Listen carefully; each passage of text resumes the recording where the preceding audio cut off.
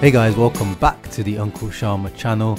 We are here for the first ever episode of Inter Stories, a new segment of the channel focusing the spotlight on one of the players of our beloved Nerazzurri. In this debut episode, we're going to shine a spotlight on our Croatian regista, Marcelo Brozovic, aka Mr. Crocodile, aka Epic Brozo, the boy from Zagreb, the boy with the thorn in his side. Fresh from his contract renewal with Inter, tying him to the club till 2026, and now he is the longest serving player in the squad after Handanovic and Ranocchia. Felt like it was the perfect time to take a look back at Brozovic's story at Inter, so let's get into it. The story of Marcelo Brozovic. Brozovic's footballing journey began in his hometown of Zagreb in Croatia.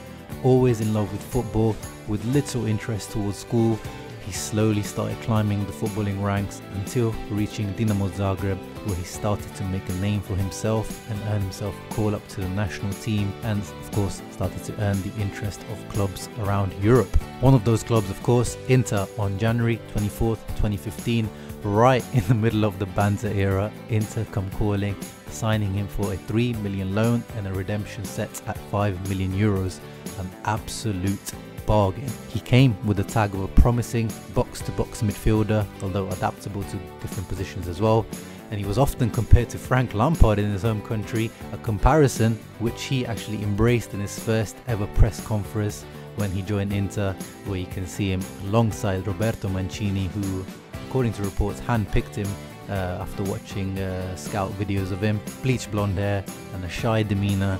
Little did he know the roller coaster career he was about to embark on at Inter, and little did Interisti know that this guy was about to turn into one of the most iconic and idolized players of recent history. His career with the Nerazzurri actually has been befitting of Inter as a club.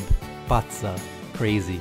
He went from being one of the most hated and polarizing players in the team to being one of the most loved players by the fans and one of the key leaders within the team. Initially, his low-key signing was overshadowed by the big money signing of Shaqiri, but Marcelo managed to make a quick positive impact in Roberto Mancini's team, showing a well-rounded game and adding a goal-scoring ability from midfield. Off the pitch, he didn't struggle to fit into the dressing room thanks to the strong Balkan presence at the time: Kovacic, Ljajic, Jovetic, Handanovic, and of course Ivan Perisic. In the following seasons, Brozovic continued to show glimpses of quality, being one of the few midfielders in the team with long-range shooting ability and willingness to get into the box with late runs.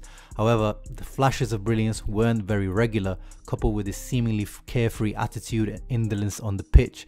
His body language was sending Inter fans all the wrong signals. The trademark shrugging, moaning and arm throwing is very familiar for Interisti, am I right? He also ended up creating the trademark Epic Brozo celebration, but his performances on the pitch were not always so epic. On the other hand, the running stats always showed a high work rate and commitment. On average, he was one of the highest runners in Serie A consistently, but was he using that running efficiently?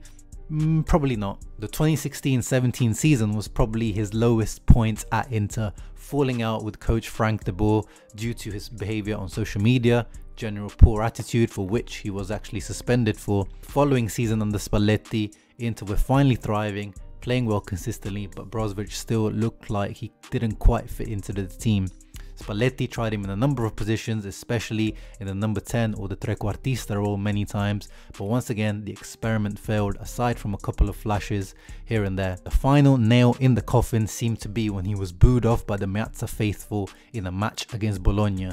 The Croatian did not respond well to the reception he got from Inter's fans and sarcastically clapped them as he walked off, with tensions mounting between player and club. In January, the transfer window opened and Sevilla came calling, and on the eve of the transfer deadline day, they presented a loan with option to buy, which Inter were almost ready to accept. Marcelo was ready to fly to Spain until Luciano Spalletti stopped everything and pulled the plug on the deal. Coach Spalletti insisted that the 25-year-old to be kept, and this turned out to be the sliding door moment of Marcelo's career. Spalletti's faith finally paid off a few months later when Inter faced Napoli at the Meazza Stadium, where he deployed Brozovic in the deep-lying playmaker position in front of the defence in the midfield two, paired with Roberto Gagliardini. Brozovic in that match showed intelligence, passing range, tackling, and most of all, concentration in a way that we had never seen before, a true regista performance. Brozovic was reborn. He finally found his position on the pitch, and Inter finally found a quality regista, a type of player that was missing since Thiago Motta left the team. Spalletti himself admitted he would be a fool to move him from there now, and quite rightly, he never did. That summer in 2018, Brozovic went on to becoming a linchpin for Croatia's midfield as well, where alongside Perisic, he reached the World Cup final. Antonio Conte came along and he instantly recognized his importance as well, making him one of the untouchables of the starting 11 and the vice captain of the team. And when you think back to just 2 years before being booed off by the whole stadium, fast forward to February 2020 where he leads the team wearing the captain's armband in the absence of Handanovic, scoring the goal that ignited Inter's comeback from 2-0 down to winning 4-2. What a turnaround. The rebirth of Marcelo can also be attributed to the birth of his baby daughter Aurora. It is a well-known fact that getting married, having kids, makes you a more responsible person, calms you down, and this was also confirmed by his agent. The social media antics off the pitch have also stopped, replaced with mainly posts about his family and Inter. Although he's known for his entrepreneurial spirit, owning a darts bar in Croatia, one of his passions off the field, and also being a very prominent investor in cryptocurrency, the relationship that he's developed with Nicolo Barella is also a great source of amusement for Interisti. The friendship on and off the field is clear to see, and has benefited Inter's midfield chemistry for sure. Since his rebirth, he's become a pillar of the team, becoming absolutely vital. I mean, just look at these statistics by Opta. Touches, passes, tackles, second assist. He's in a class of his own in Italy. Brozo has without a doubt become the best regista in the Serie A and one of the best in Europe. His contract renewal now makes him one of the highest earners in the squad, and he fully deserves this because without their midfield metronome, Inter just don't hit the same. As some people say, no Brozo, no party. Sometimes crazy, sometimes genius, mostly a crazy genius, our one and only epic Brozo.